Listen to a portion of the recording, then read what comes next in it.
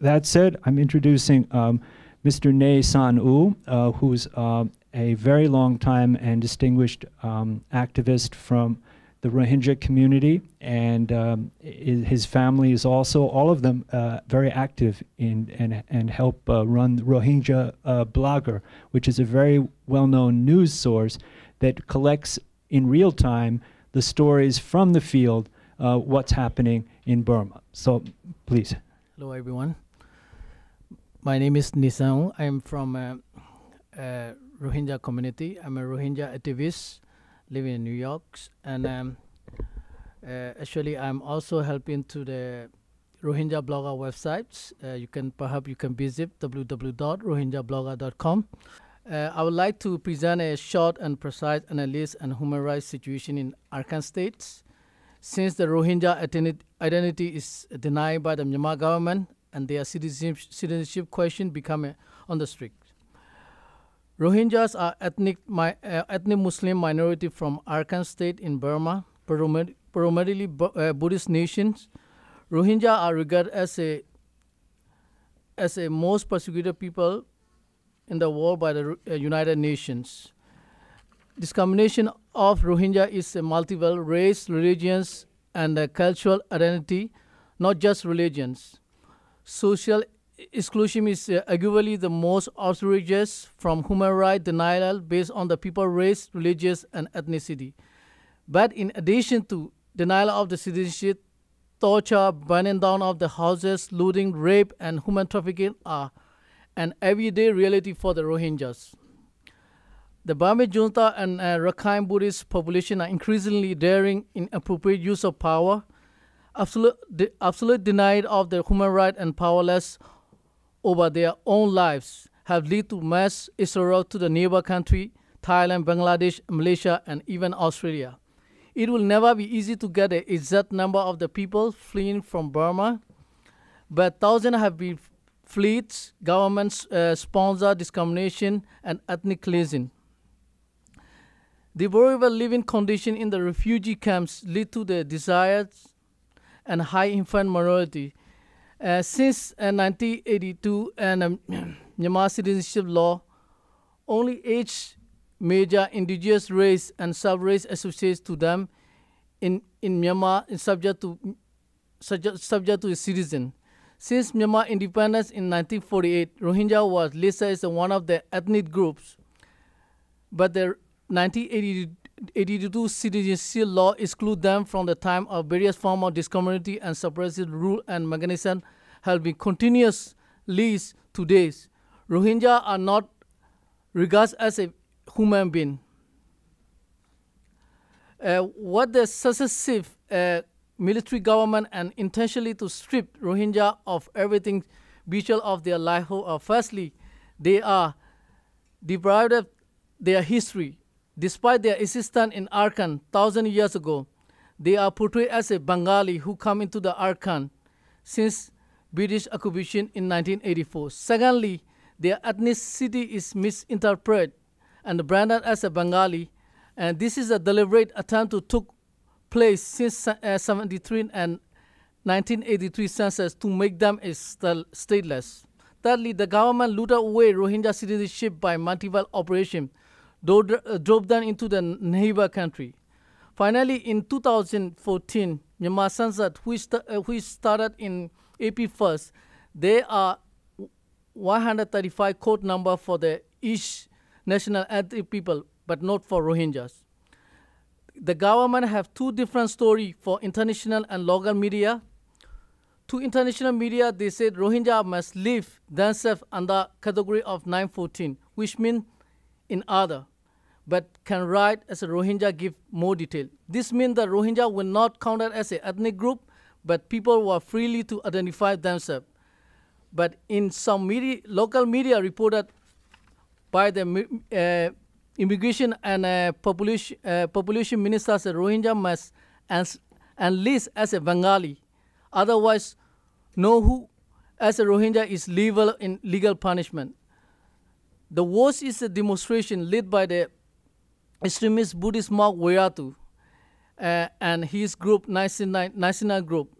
They say Rohingya votes should be banned from the census. Even the Rakhine politicians, including RNDB party, are threatening for the more intensive violence unless government ban the inclusion of Rohingya. So now, we want to write as a Rohingya in our ethnicity in the census, but we will be stopped from joining the census. We were forced to write as a Bengali. We will not be counted at all. The census is founded by the United Nations Population Fund and European Union and other Western countries. It is extremely disappointing that the census is so racist. The lead mark of Wayatu is speech in the hate speech. Probably you might know he's one of the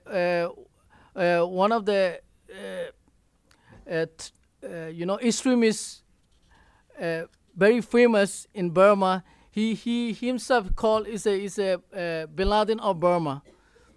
Even if you see in the Thai magazine, the Thai magazine remarked as a face of Buddhist terror and the nationalist Buddhist mock Wayatu. Their goal is not only the violence, apartheid and segregation, imposition of ban on interfaith marriage, boycotting Muslim-owned business, reducing the Muslim population, and eventually elimination of the Muslim from Burma. The state government is ignored the hate speech and instigation of violence by the 1999 movement has resulted in killing of Rohingya and Burmese Muslims in Arkan State, Meitila, and Okan and Lashu and Sagai division. And last year, he visited to Maundo Township in the first week of January, the big terrorized incident occurred in Dushiratan, where dozens of people were injured and killed. Most villagers had to flee away from the village and their belongings and looted away by the Rakhine mobs and the security personnel. The government failed to investigate the violence against Rohingya, where nearly 200 people were murdered by the state-sponsored Rakhine Buddhists. And the national NGO MSF said they treated 25 Rohingya people who were injured in that violence. Therefore, today, the government banned MSF from the Rakhine State, and more international NGO are giving humanitarian aid are being banned and attacked. Abuse and discrimination against Rohingya are intentional, well-prepared, and well-organized. Rohingya has been dehumanized and pushed into the camp and persecuted in so many ways. This includes restriction of movement, on marriage, on childbirth, and access to the education and medical treatment. The restriction on marriage and birth certificate means about 60,000 Rohingya children could not get a birth certificate. Rohingya children and youth have found it difficult to get an education, especially girls. After the violence started in 2012, the situation got much worse, and now there will be 20,000 of children unable to go to the school. 1,000 students unable to continue their university and the education. Most Rohingya in Arkan State cannot get the health service at all. The government hospital treat us as an enemy. We keep getting report that even the hospital staff has beaten and mistreated Rohingya who seek for the medical treatment. There is no economic life for Rohingyas. Most of the third Rohingya has farming land was sized for the distribution among the non-Rohingyas, newly resettled model village and military installation. Due to the one-sided attack and assault, 150,000 of Rohingyas become an IDP, living in the squeeze camp without necessary facility. Other Rohingya worst village was banned are visually in confines, no freedom of movement and freedom of access to any means in the livelihood. There is no visible plan for resettlement the IDP. Even after kicking out the NGO from Sitwe last month, it still become a question of serious humanitarian problems. Women and children are dying every day due to the lack of food and water and health care. So in this case, we have to appeal to the international community to pressure the Burmese government in return of all the NGO. And this is not the interfaith issue. We need to take this matter is very serious way. Also, interfaith dialogue will need to participate by the Buddhists inside the Arkan along with Burma and Rakhine. It cannot be done in overseas. The radical Buddhists will not listen to outside people. Then Muslim and Buddhists in Burma will need to sit down first, and also we also need from the Christian in Burma, because there is a victim in Chin and Kachin state and Karen state. So we will need to continue pressure to the Burmese government to restore the Rohingyas their rights, to get listed as a Rohingya in the prison census, to process which lasts for the next 2 months. Forces Rohingyas to register as a Bengali under the census may lead to all of being forcibly deported from our own country as illegal. Health and education also extremely very important for our survival as a Rohingya. Please contact your congressman and State Department for sending a medical aid time in order to save the humanity. Thank you.